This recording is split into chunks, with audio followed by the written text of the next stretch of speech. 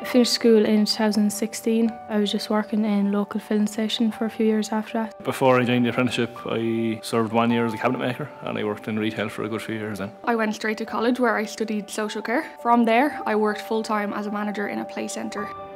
Went into college and I studied film and television production. Then I worked in the lighting department for about 2 years. I was working in retail in my local newsagent shop.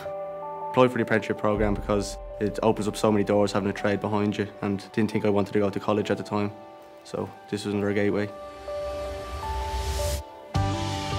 Asked around about kind of the best apprenticeships to do, and ESB just seemed to be the gold standard of apprenticeships. I had a friend who was also an NT. I talked to him about it and it seemed like it was for me.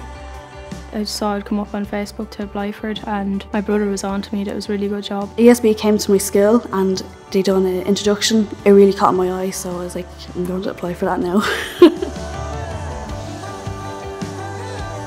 I think the biggest benefit is probably you earn while you learn. We could go to college for 4 years and have to get a part-time job, where when you're doing the apprenticeship, you're getting paid while you're in college and while you're out on site. Earning money while you are on the job. It's almost like getting paid to learn. A normal day for us would be attending the yard.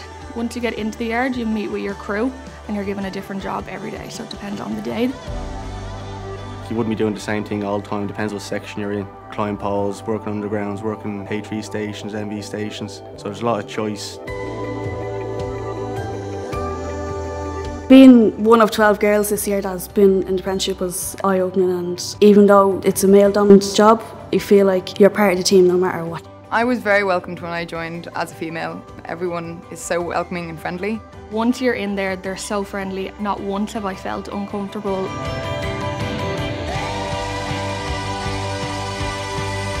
I think trade skills are really important and people don't think of them when they're thinking about where to go after school.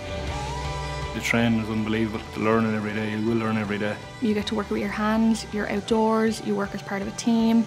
You have all these different qualifications that a normal apprentice wouldn't get. Working hands-on, being outdoors most of the time and really enjoying work, well, ESB would be a good one to apply for.